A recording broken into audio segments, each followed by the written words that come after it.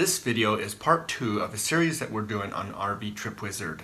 And in this video right up here, that's part 1, actually goes through and explains all the features of RV Trip Wizard. And in this video, we're actually going to plan our first trip.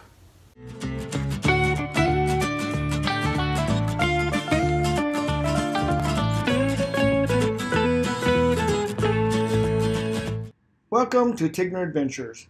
My name is David, and my wife Ninette and our little cat Tansy. We live in our RV full-time. And today is the second video that's talking about RV Trip Wizard. In our last video, we kind of explained RV Trip Wizard in general. And today, we're going to continue on by making our first trip. Now, before we get started, I still want to mention within the comments there is an affiliate link there for RV Trip Wizard. If you're interested, please click on that link. We do get credit for that if you use our link. But you can also just click on that to see this information to you or follow along with us as we go through this little step right here. So anyway, that's your option. We do appreciate the support. Now let's go ahead and dive into RV Trip Wizard, and you can see that I've already opened this up and we are back to where we originally created our first trip, and now we're ready to start adding items to the trip. So normally the first thing that I do is I add my final destination, and I want to make my final destination, in this particular case, Phoenix, Arizona. So to do that, I've typed in Phoenix, Arizona up here in this little find window, all right? And so if I click here, you can see as I start typing, it fills in information that's kind of pertains to what I'm typing. But down under places of interest, you'll see that I actually have Phoenix, Arizona. And so what I'm doing is I just click there. It actually takes me to Phoenix. And then in this particular case, I'm just stationed in the middle of Phoenix somewhere, okay? If I click on this more details, then at this point I can add in the name. In this particular case, I'm just going to say end of trip, okay? Now, I'm not going to specify any nights here or anything. I can specify if I want this, like I'm going to specify a specific date, I can lock that date in. But in this case, I'm just going to leave it open. And I'm going to add it after, in this case, I only have one stop. So I'm just going to add it after that stop, which is Salt Lake City. So if I come down here to the bottom and say Save Custom Stop, I can also put comments in here. A lot of times if I'm putting a gas station in here, I'll put in the gas prices that happen to be the current price when I'm first planning the trip. But you can put any comments you want there, and I just say save the trip. And then if you notice over on the left hand side now, it shows Salt Lake City is my first stop, my second stop is end of trip. It's 721 miles, okay, and it's going to take roughly 11 and a half hours to make that trip in my RV based on my mileage that I specified, which was 55 miles per hour or 50 or something like that. And then the cost is based on my price per gallon, so $3.25 gallon of gas, and I get 5.5 miles per gallon. So it came up with a cost there. So now that's my whole trip. And if I come up here to the top that says show entire trip, I can just click on that, and you'll see that I am being routed down through Las Vegas and over to Phoenix. Now, I don't really want to go that route, but this is the way that it's putting it in there to start with. What I want to actually do is I want to hit over here in Colorado. I actually want to go to Durango first, or at least as one of my stops. And what I'm actually shooting for is this Mesa Verde National Park right here, where my hand is kind of going back and forth. So if I come up here to the right and I click on the tent that's grayed out here that we learned last time, this kind of toggles our campgrounds on and off, then you'll see that I have some campgrounds that kind of pop up right here, all around Mesa Verde National Park. And I've got one here, and this has got brown on it, which actually correlates to a Forest Service park. or a national parks park. There's other ones here that these dark brown ones, those are actual state parks. So in this case, we're in Colorado. So those are Colorado state parks. And then we have some other ones here that are whatever those denote to and things like that. So I'm just going to click on this one right here. And it's saying that it's Moorfield Campground. It's a Mesa Verde National Park campground. And this little diagram of the campground, it's saying that it's 424 miles from where I'm at. And it's giving me all these different things. So these are all the things that it actually has.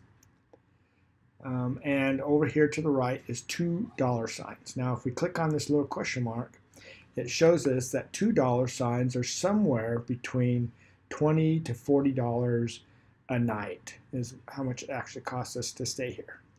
And we can actually click on park details. And so what if we do that?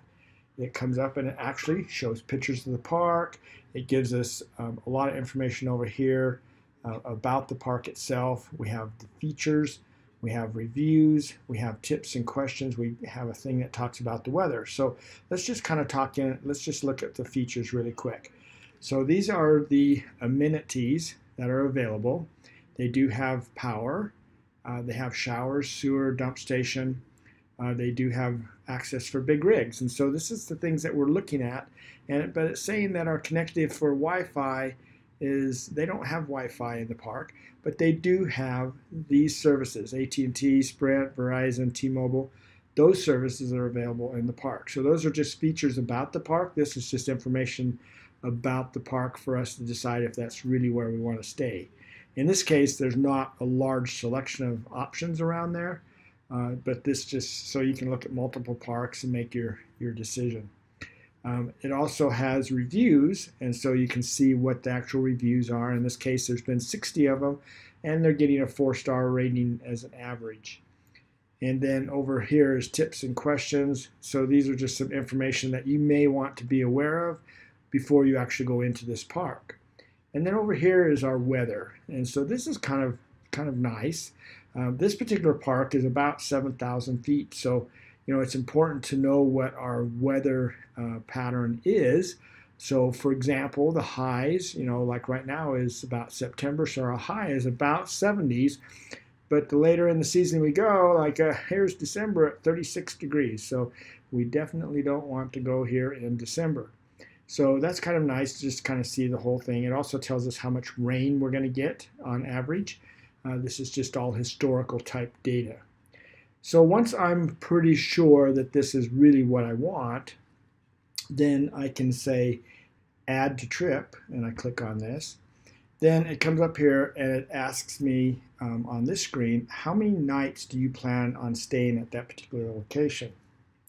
So let's just say 4 nights. I'm not going to lock the date in. And then it says, well, where do you want this to be within your list of sites that you're going to? And so at this point, I want it to be after Salt Lake City. Salt Lake City is our start. We don't want to end the trip before we go here. So this is after Salt Lake City. So I'm going to click on Salt Lake City, and I'm not going to put a comment in there right now, but I'm just going to say add my trip. So now you'll notice on the left here, I've got Salt Lake City. I am going to Mesa Verde National Park, and then I'm headed to Phoenix after that. So if I say show entire trip, this is now what my trip looks like. So I want to go over here and toggle my camping off. And you'll notice that I'm not going through Las Vegas anymore. I am being directed through Moab, Utah, and down into Colorado. So that's great. It automatically moved my route for me. I don't have to do anything. That's perfect. And then over here, it's showing that the campground is 363 miles from my Salt Lake location. And then from there, once I leave that campground there and I head down to Phoenix, it's 423 miles. So you can see that it's keeping track of that mileage for me. And so far, our total trip, if we look down here at the very bottom, is 4 nights, and it's going to cost us $465. That's just gas cost, right? That doesn't count how much the park was, because I didn't put a fee in for the park. So that's all we know right now. Now, some key things that have popped up on the map here, if I kind of just move this map over a little bit, is you've got this little red triangle, and if you look really close, it is actually a red gas pump in the triangle, meaning that if I leave Salt Lake with a full tank of gas, it's figuring by the time I get to this point, my tank held 75 gallons of gas, and I said I wanted a 25-gallon reserve. So by the time I get to this point, I'm going to have used up 50 gallons of gas, and I need to fill it by this time, is what that's basically saying. So let's go ahead and add a gas station in here. And if we look down here, we have, I said we were going through Moab, so we can look and see what gas prices are.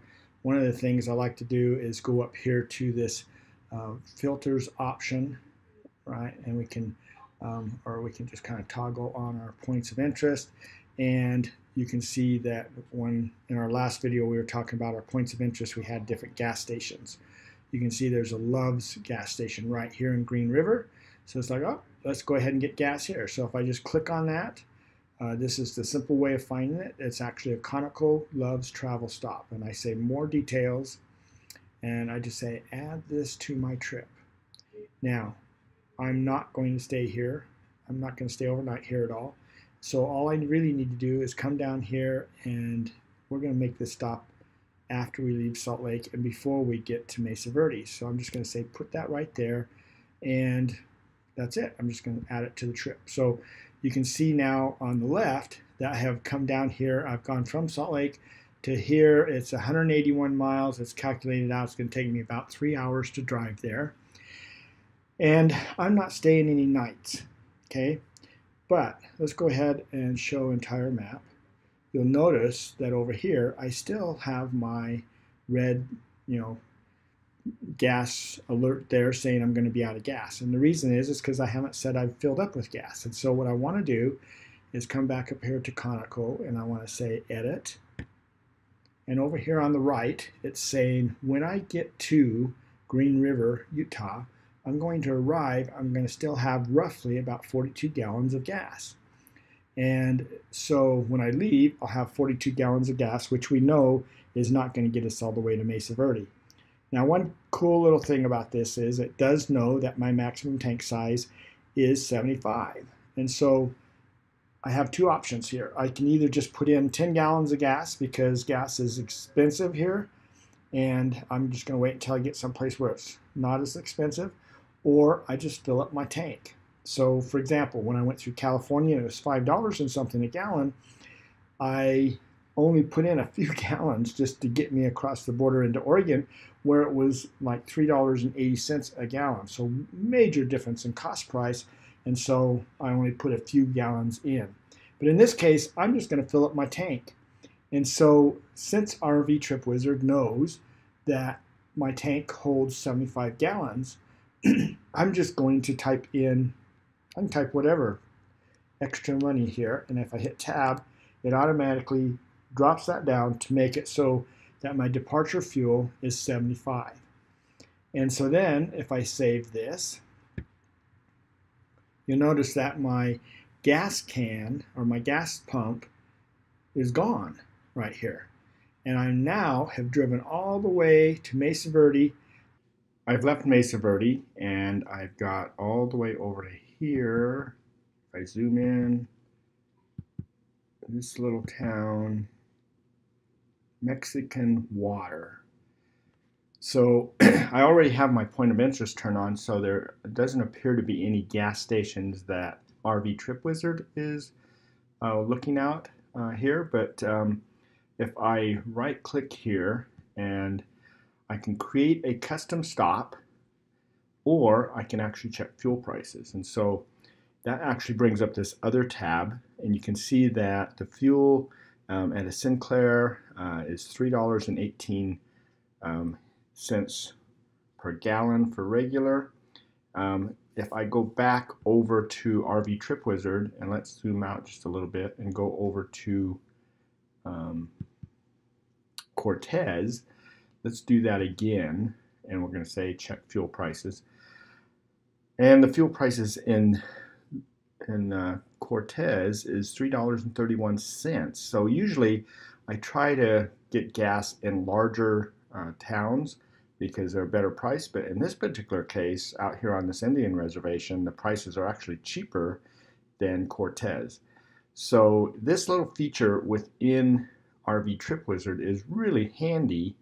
I usually use different apps in conjunction with RV Trip Wizard to help me in planning my trip. But this is built in, and it's just really, really handy. So I am going to go back over here to the Mexican hat or Mexican water area. I'm going to do that, check fuel prices again. And I'm going to say, if you look here, it's Mexican water trading post.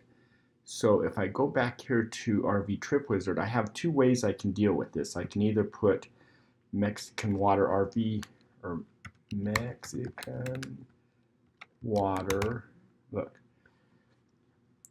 Mexican water trading post, and it brings it up. Doesn't look like it has this might be it here. Looks like that is it. So if we go back over to the school price one, it shows that it's on Junction Highway 160 and 191. So I can always put that address in there and do my search in RV Trip Wizard. Or I can sometimes just put the name, and RV Trip Wizard already has it, like in this particular case. So I can just click on it and it brings it up on my screen, and then I'm back to the same old thing that I was before. Now I'm just going to put this at the end of the trip because I want to show you a cool little feature here. So I'm messing up. I'm not putting it in the right place. And so you'll notice that I now go from this campground. In fact, let me show entire map. And I am going from this love station that's flashing on the screen right now. I'm going down to the campground. I'm going all the way down to Phoenix, and then I'm going all the way back up to Mexican water. And so you can tell, oh, you know what, that's in the wrong place. But the nice thing is over here on the left, I can just grab this and drag it to where it really needs to be. So even if you mess up, it's not that big of a deal. It automatically makes those changes and saves those. Now, one disadvantage to this setup that I would really love to see add a new feature here is that if you accidentally do make a change that you didn't want to, for example, I delete something because I was going to edit it, but then I actually deleted it, there is no undo. And so that's a little annoying because I have to go back in and enter it again. So it's really important to kind of pay attention to what you're doing so that you don't run into that particular problem.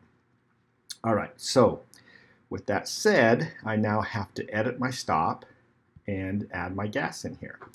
And if I wasn't too clear before, when I'm adding my fuel, since Trip Wizard does know that my tank size is 75, I can just add 75 here. Instead of sitting there trying to calculate out that I need 49.59 gallons of gas, I just put some number big in there and it automatically fixes it for me. So I just wanted to point that out just in case there was some confusion there. But anyway, now my gas is in there. You notice now that I go from that location all the way down here almost to Phoenix. All right. And so I'm going to just look for a place right here. Probably, actually, let's just look at Flagstaff just to do a quick little thing just to get this moving along. So I've got Silver Saddle Center, that 314 per gallon. So let's put in Silver Saddle Center and see what we come up with here in our little search.